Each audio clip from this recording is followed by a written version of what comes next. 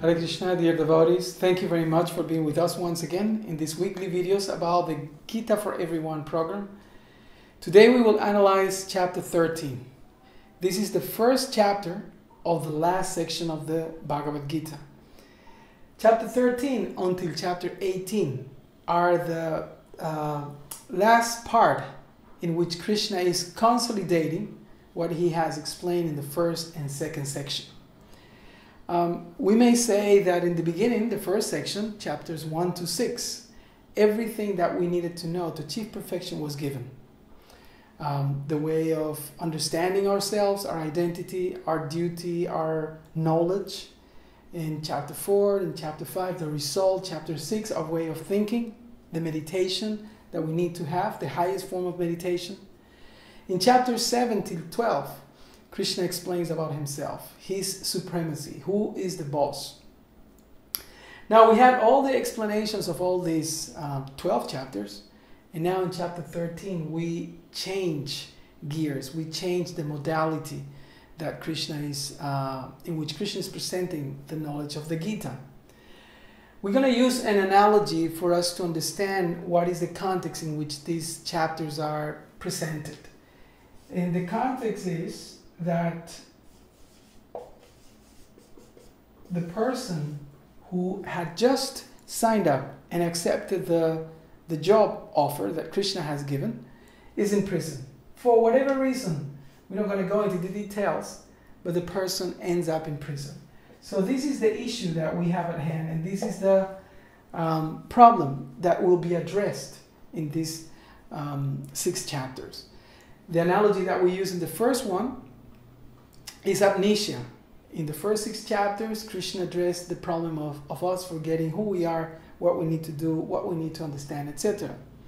In the middle section, the analogy was a job interview, a job offer, formally presented to Arjuna. But we have a problem now. We all are in prison. And we go to the title of the chapter. This chapter is called Nature Enjoyed in Consciousness, one of the longest chapters or titles in the Bhagavad Gita. What does it mean? So for us to remember and understand easily this chapter, we have to just focus on one word from the title. Nature. Nature enjoyed in consciousness.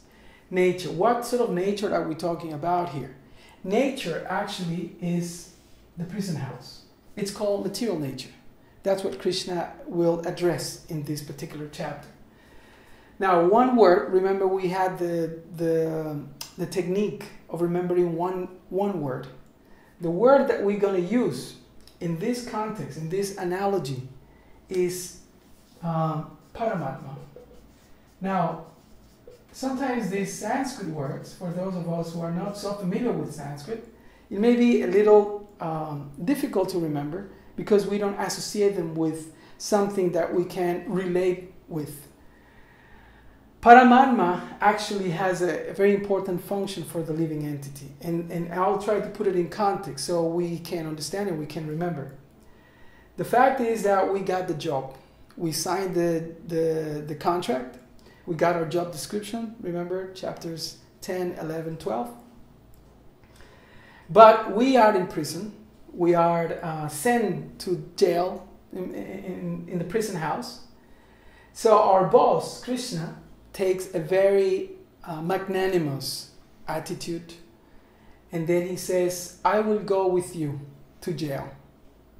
Imagine if you are offered a job and you get the job, you sign the contract, and by some reason you end up on Monday in jail, and your boss calls you up and he says, you know, I'm a lawyer and I will pro bono, meaning for free, help you out until you are free.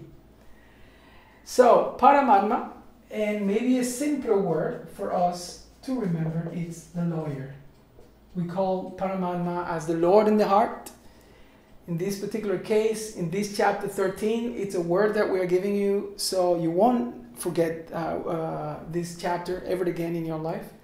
You remember always the lawyer in your heart. Paramatma has the function, he takes on that function, that he's the overseer, meaning he's your protector, he's your advocate, he's the permitter, So according to his design, we can obtain freedom from this prison situation. So that's the beginning. Chapter 13, called Nature, Enjoyer, and Consciousness. We'll explain a little bit about the different words that are used in the title. But just for us to make it simple, nature. Nature refers to material nature, or the prison house. The topic is the description of Paramatma, Krishna in our heart. He takes the place of an advocate, of a lawyer, of a protector, and he stays with us, doesn't matter what condition of life, 24/7 for free. How does this chapter begin? Arjuna here, typically, he presents a very nice question. He asks 6 things in the first verse of this chapter. He asks about the nature, he asks about the enjoyer, he asks about the field or the body, the knower of the field. He asks about the definition of knowledge, and also what's the object, what's the purpose of obtaining knowledge. So these are the 6 questions that Arjuna presents in the first text of this chapter. There are 35 verses. It is relatively a small chapter, as I said earlier in other videos. Any chapter of the Bhagavad Gita, except 2 and 18, takes us less than 10 minutes to read them all, only the verses. And how the chapter ends. Krishna, once again, he is emphasizing the value, the importance of devotional service. And he says, basically, in the last verse, in text number 35, if you know the difference between the body and the soul, and you understand the process of liberation, then you can achieve the supreme goal, freedom. So that's the basic structure of the chapter. The topic is Krishna and his kindness being with us in prison in the form of Paramatma. The different sections, there is a long explanation about Paramatma, the vision of the person who can obtain freedom. Also, the answers that Arjuna is looking for are explained very carefully by Krishna. What's the connection with the previous verse? Sorry, with the previous chapter, chapter 12. In chapter 12, text 7, Krishna says, I am the swift deliverer. Right? He uses that word. Teshaham samudartha in Sanskrit.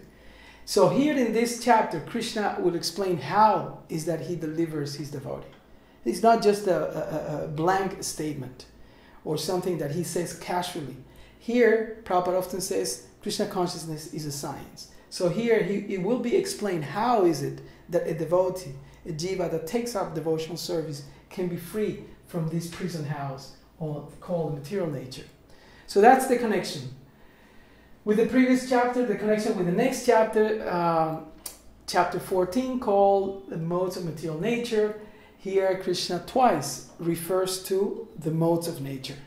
So he's explaining, he's giving the detailed information what a jiva, a living entity, a spirit soul, needs to get out of the material prison.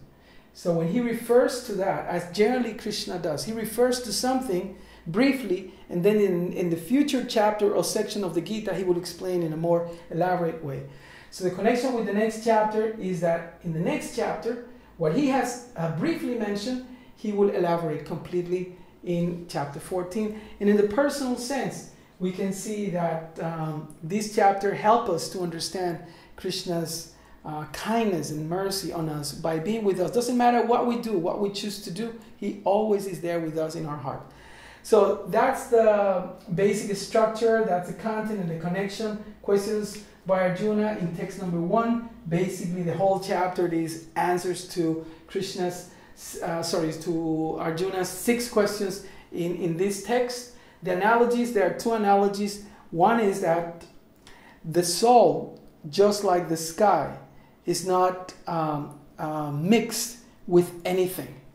The sky doesn't mix with anything due to its subtle nature. In the same way, the soul doesn't mix with the body.